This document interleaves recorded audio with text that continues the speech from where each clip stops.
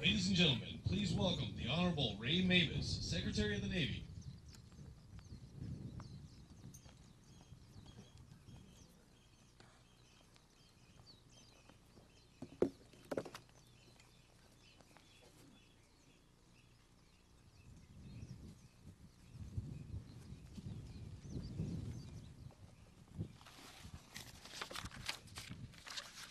To the distinguished representatives of the Japanese and United States governments, particularly Mr. Teramoto and General Snowden, to the Japanese Self-Defense Forces, United States sailors and Marines, and most notably the veterans of the Battle of Iwo Jima, it is my distinct honor to pay tribute to the unfathomably brave men who fought here 70 years ago.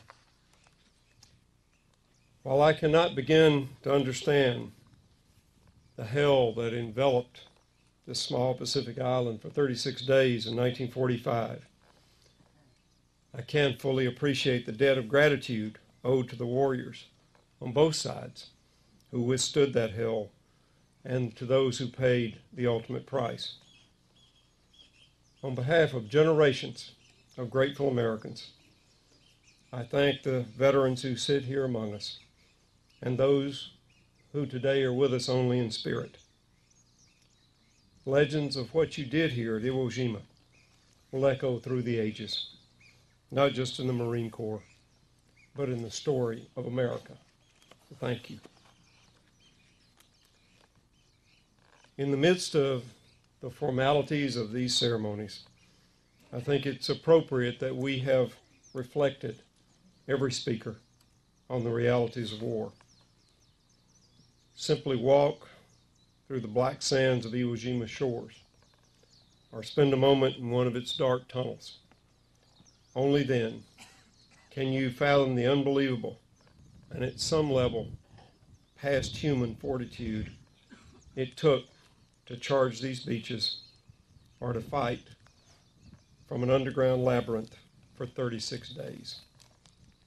A few heroes, each of us can simply wonder with awe and admiration and respect. The description by the Commandant and others of the valiant efforts of Marines reminds us to pause and to reflect on the immeasurable sacrifices displayed here, never to be forgotten. But as speaker after speaker has said, we should look to today and to the future as well. While we gather here in commemoration of the 93,000 sons of Japan and the United States who fought on these sands as bitter enemies 7 decades ago, there is no better way to honor their legacy than to underscore the bond that now exists between our two great nations as a result of what they did here.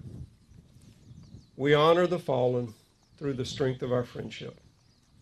Rising from the inferno of Iwo Jima, our partnership developed in the wake of war and has grown ever stronger in the years since. Today, the United States and Japan are interdependent. Through cooperation from everything from international security to free trade, we depend on one another so that each nation may live in peace and prosperity. America and Japan stand together today as sailors, Marines, soldiers, airmen, as nations, and as friends. An example of this took place in 2011 in the immediate aftermath of the devastating earthquake and tsunami which hit Japan. During Operation Tomodachi, the United States Navy and Marine Corps deployed more than 16 ships, 130 aircraft, and 12,000 sailors and Marines. Aboard the USS Ronald Reagan, Izawa said, "I have never been more encouraged by and proud of the fact that the United States is our ally." To the representatives of Japan here today, we as Americans are equally encouraged and equally proud to say the same thing about Japan. As partners, We will face together whatever challenges the future brings, but we will never forget the lessons of our past. To overcome trying times, we will invoke the character traits demonstrated by the battle for Iwo Jima: honor, courage, sacrifice. To the veterans here today, and to your comrades who have been taken by battle or by time, no words will ever adequately express our profound gratitude for what you did and for what it cost you. As we depart and carry the message of remembrance back to the United States and to Japan, I'm reminded of a famous World War I epitaph that applies to the heroes of Iwo Jima. When you go home, tell them of us and say, for your tomorrows, these gave their today. From the Navy, Semper Fortis, always courageous. From the Marines, Semper Fidelis, always faithful.